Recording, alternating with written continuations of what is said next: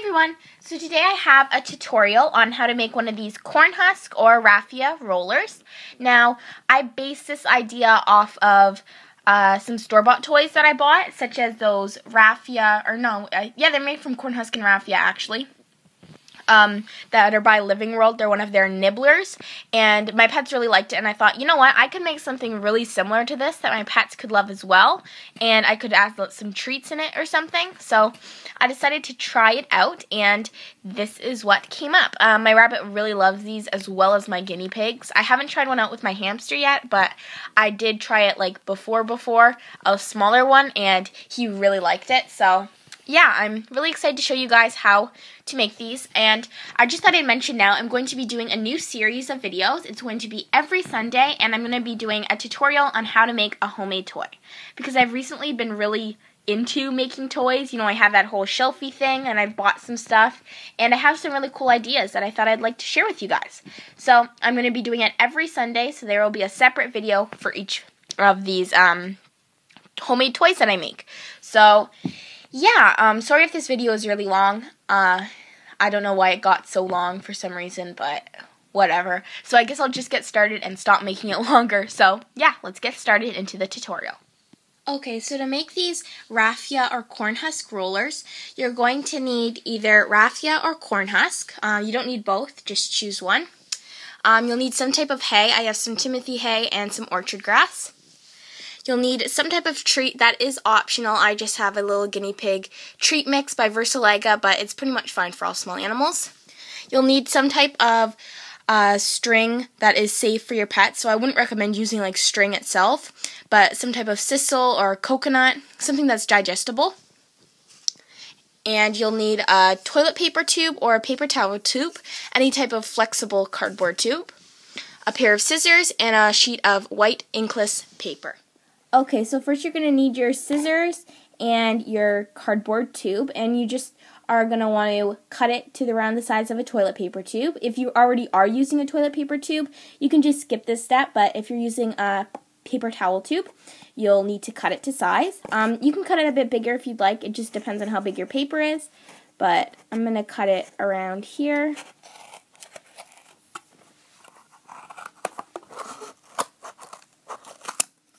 So then I have just a toilet paper tube.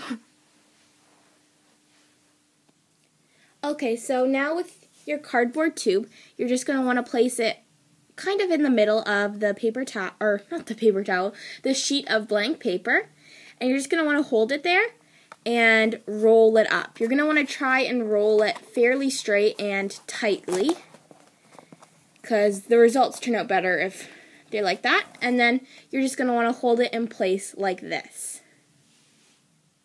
Okay, so when you have it like this, you're just going to want to feel where the cardboard tube starts, since when it's not very translucent paper.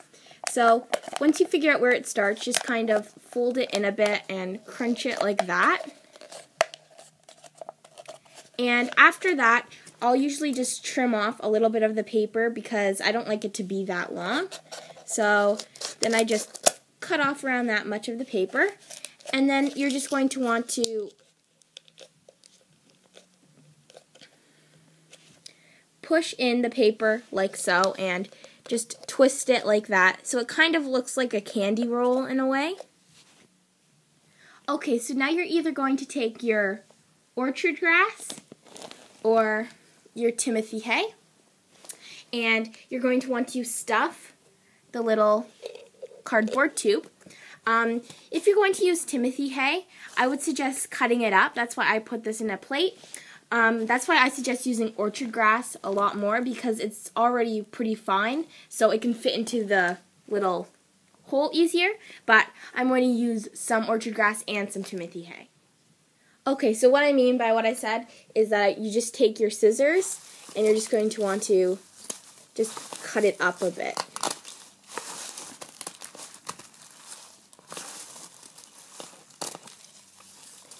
It is kind of messy, that's why I suggest putting it in a plate, and some will actually go flying everywhere, but that's okay.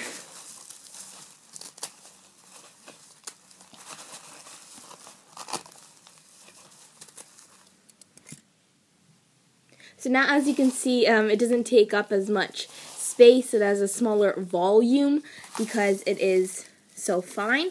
So that makes it more suitable, and it's just easier to stuff it into here. So you're just going to want to take some, and again, you might want like a plate to put over this because it can get a little bit messy. And you're just going to want to stuff it in.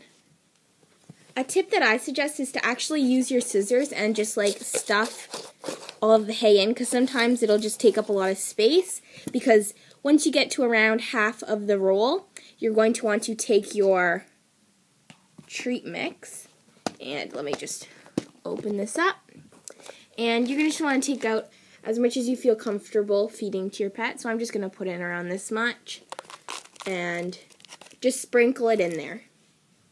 And then you're going to want to continue filling it up with the hay until you reach the end of the roll.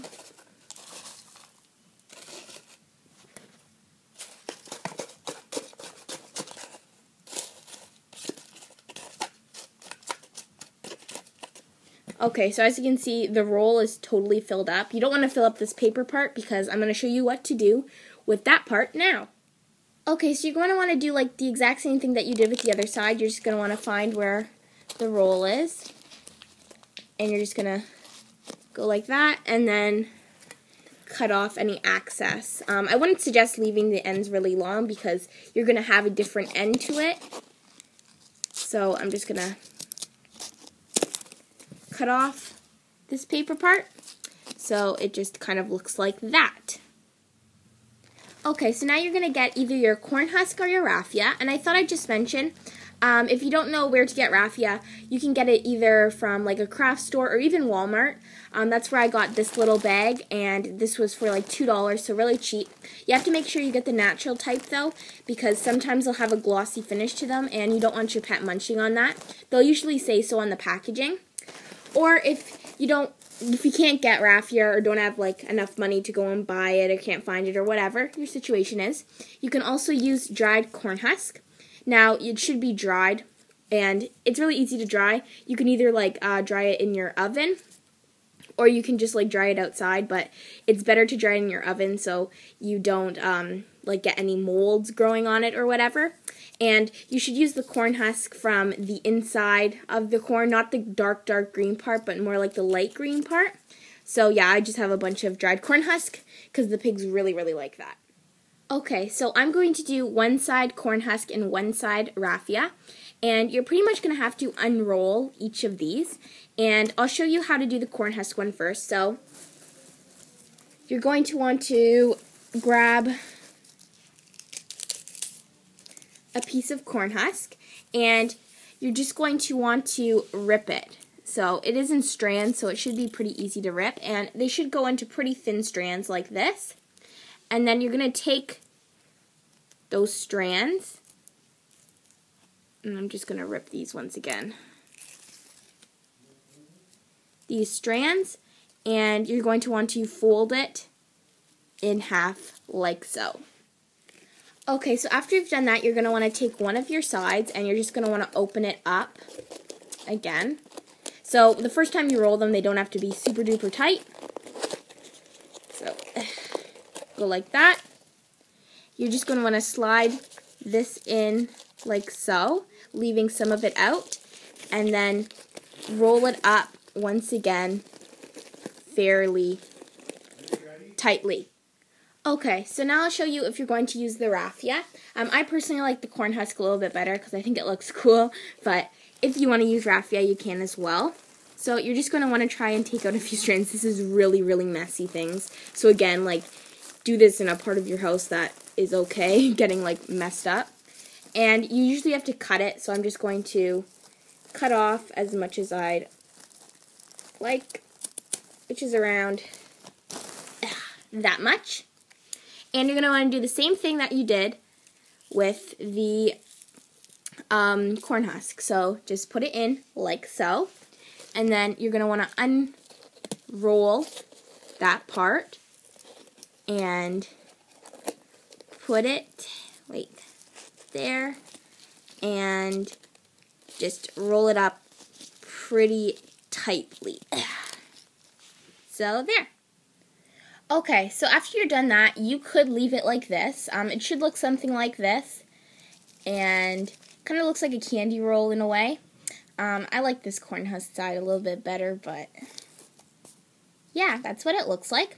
But I usually add a detail on, which isn't really necessary, but makes it a whole lot cuter. So, oh, sorry.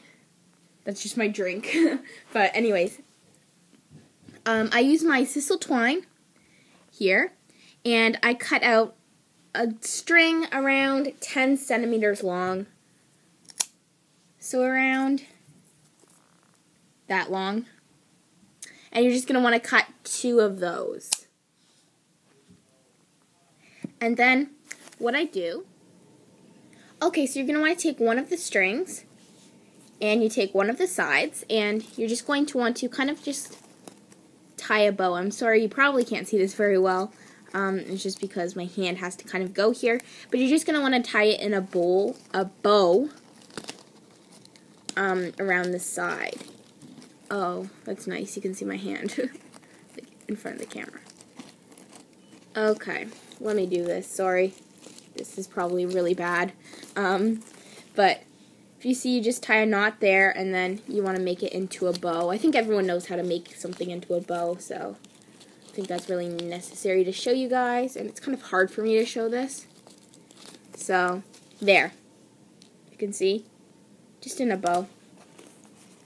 Around, and where's the other side?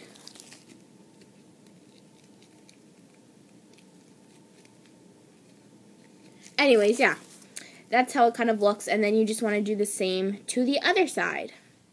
Okay, so this is what the final product looks like. Again, it would probably look better if the 2 sides were matching. I usually like the look of the raffia roller, but I find the pets really like the corn husk better, and I like how it goes out farther. So it's really up to you. And I think the bows make a really cute touch. Sorry, these ones turned out really bad. But yeah. So that is pretty much how to make one of these Cornhusker raffia rollers. If you have any questions, comment down below. I'm not sure how clear this was because this is kind of like my first tutorial type thing. But I'm going to be doing these every Sunday now. So yeah, I hope you guys like this new series type thing. I think it's a pretty awesome idea. And yeah, so thank you guys so much for watching. And I hope if you try this out, your pets love it. Bye!